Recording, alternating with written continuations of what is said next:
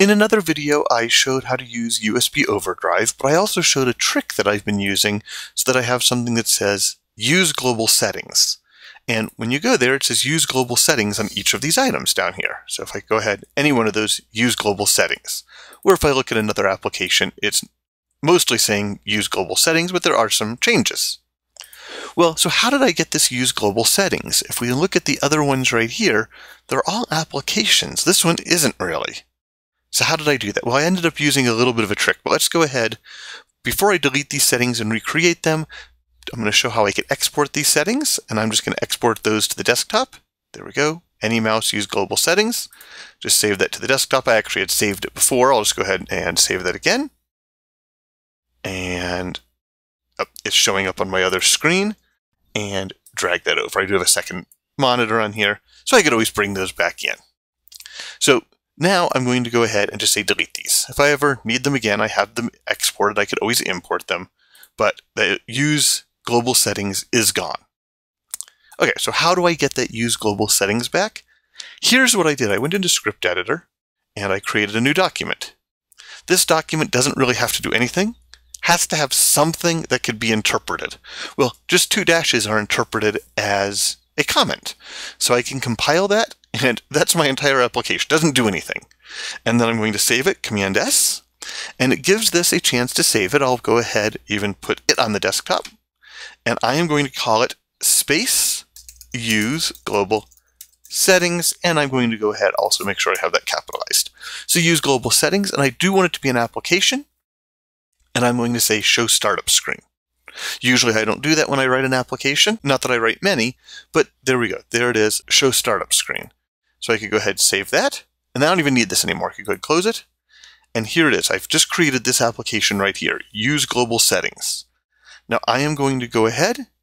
We can go ahead, just go to any mouse, any application. That's our default. I'm going to say use global settings, and I now have this application running.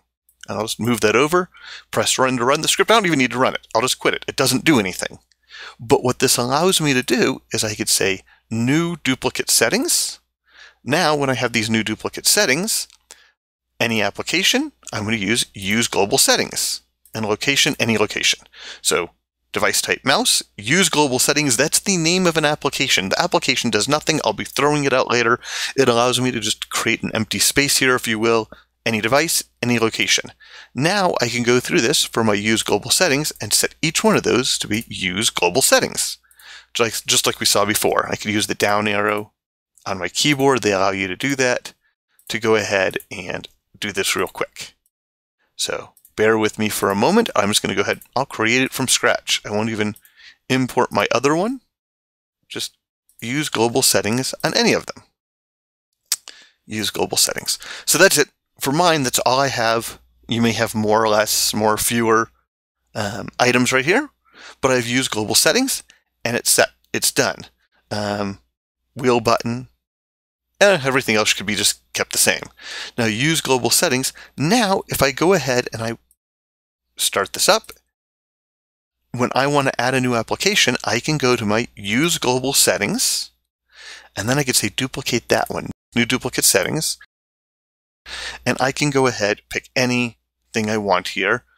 What's something that I haven't set anything up for? A lot of these I have, but I'll say Word. Word, I don't think I have anything set up for, and I now have Word.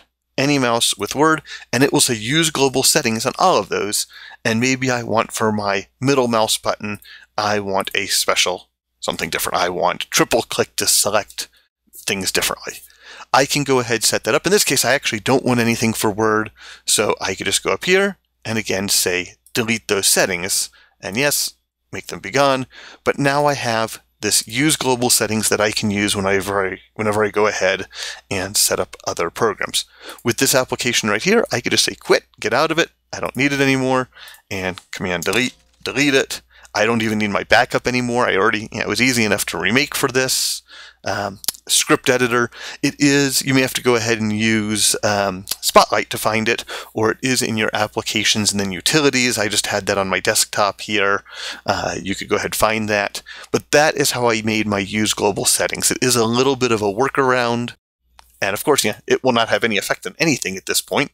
It's just there to give me all of these right here. Use global settings. That way, if I ever change this right here, I change my button 4, I have a mouse with a bunch of buttons, to be something other than Control Tab, it will affect all of my applications unless I've set them specifically to do something different with button 4.